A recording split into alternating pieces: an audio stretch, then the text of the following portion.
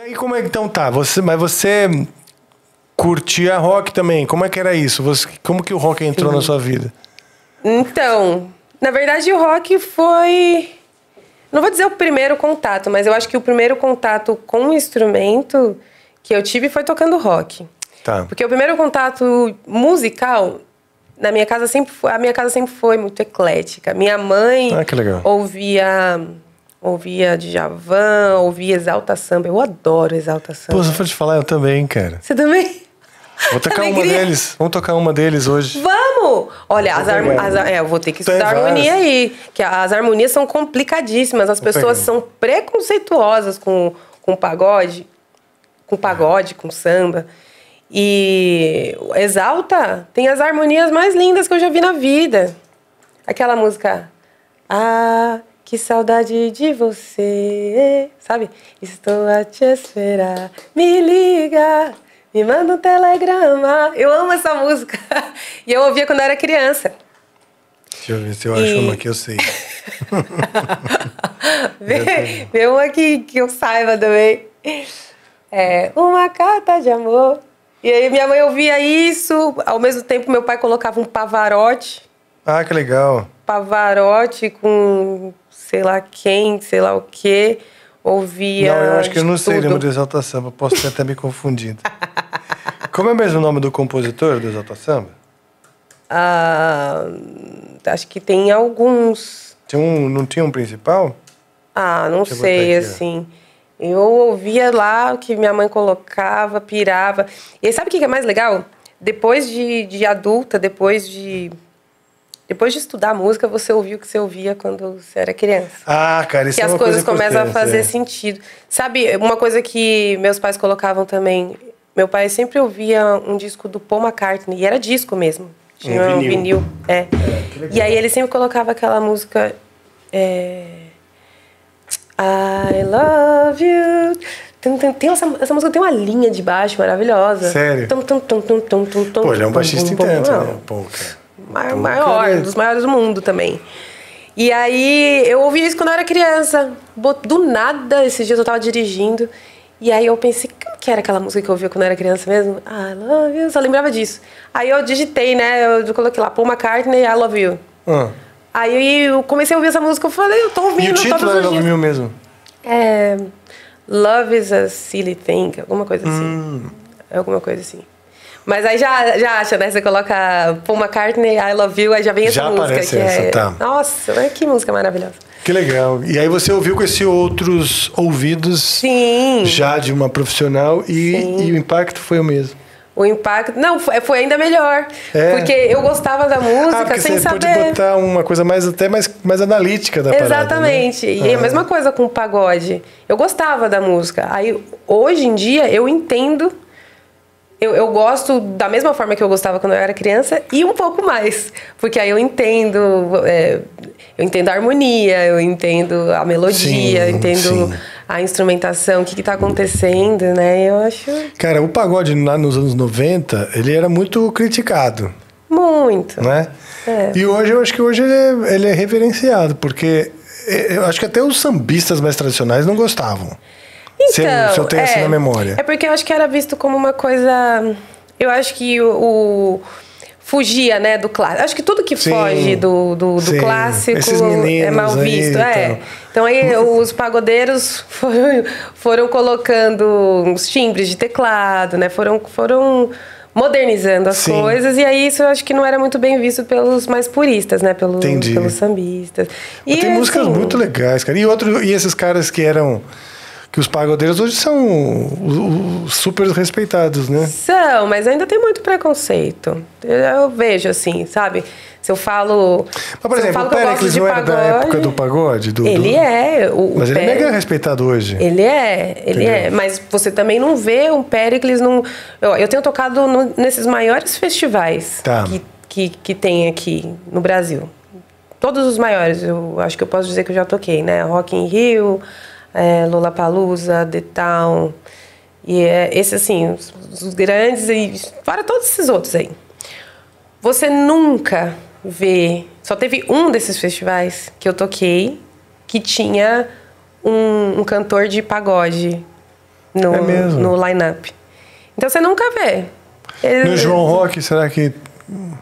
porque também o João Rock é mais rock. Né? E assim, o Péricles é o maior que nós temos. Como que ele não tá sempre? E aí teve um show que a gente fez... O próprio Zeca Pagodinho, que é um gênio, né? Também. Eu não sei se o background do Zeca Pagodinho ou se ele também fez parte dessa coisa...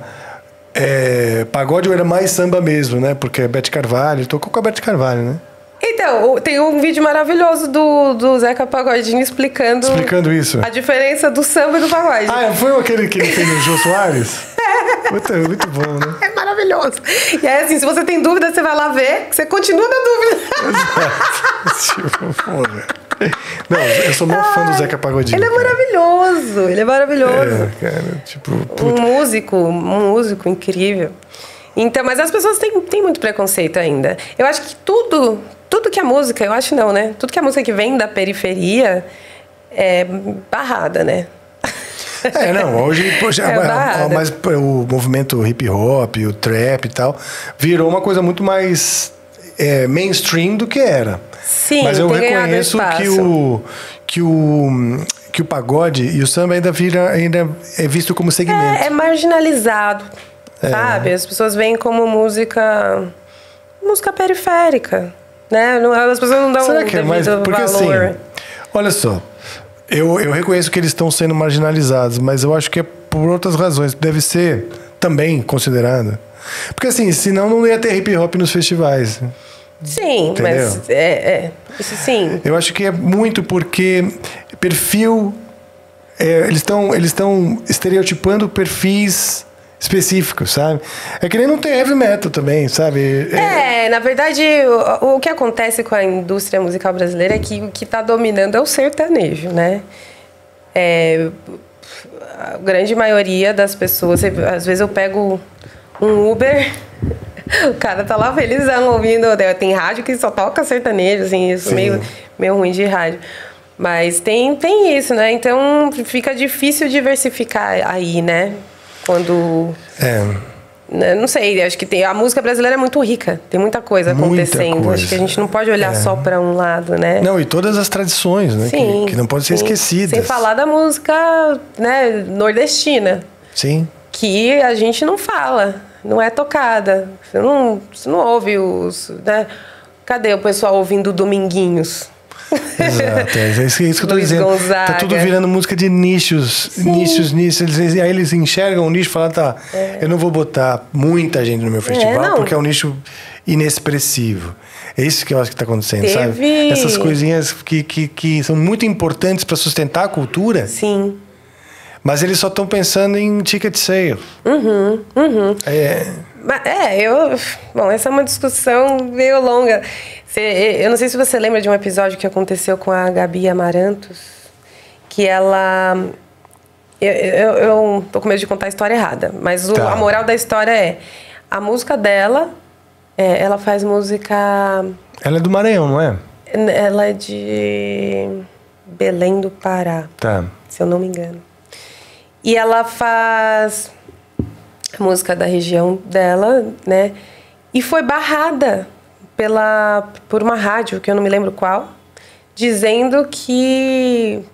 Eu não lembro o que eles alegaram, mas foi uma fala super preconceituosa. Assim. Barrada de tocar lá na rádio? Foi barrada de tocar, não sei o que eles disseram, assim, barraram a menina. E aí, cadê? Cadê a diversidade da música brasileira? Cadê? Aí, né? Então aí fica complicado, né? Sim. Fica difícil. A gente tem a cultura de não valorizar a cultura, né? A cultura mesmo, a cultura, o hábito, é não valorizar a cultura. A cultura é não valorizar a cultura. E assim, é muito triste, porque olha, nós somos muito ricos. Nem fala. Musicalmente, ritmicamente. É possível que seja o país mais rico culturalmente, musicalmente, de todos, cara. Tem ritmos que eu não sabia que existiam, que eu fui aprender quando eu entrei no Chico César. Eles são... metade da banda é paraibana. Lá tem o Chico, né, que é paraibano, o baterista e o tecladista, o Elinho Medeiros, o tecladista, e o Gleidson Meira, batera. Eles são de lá.